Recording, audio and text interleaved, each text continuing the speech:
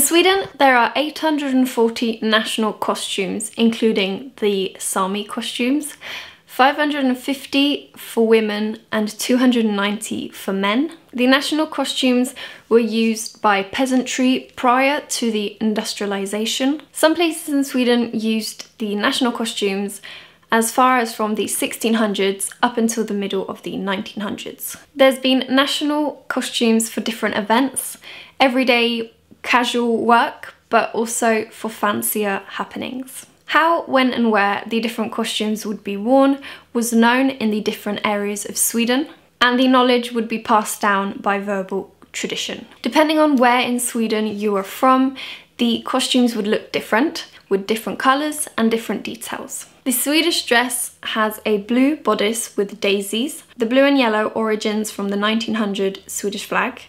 The flag was then made of wool and was difficult to colour with colourful colours. The Swedish national dress varies in detail and looks depending on when and where in Sweden it was made. During the Second World War, the national costumes were forgotten, but in the middle of 1970 they were reintroduced by an example of the costume at Nordiska Museet. A search went out in a magazine for more examples of the costume, and in 1983 the Swedish national costume in blue, yellow and white became the official national costume for Sweden. Today it's worn by the women of the Swedish royal family on special events, but it's also worn by civil people at different private events or happenings, such as Midsummer, Sweden's national day, christenings, or when schools break up for summer holidays.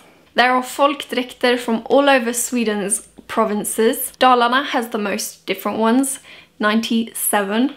Halland has 88 different ones, and Jämtland has 67 different ones.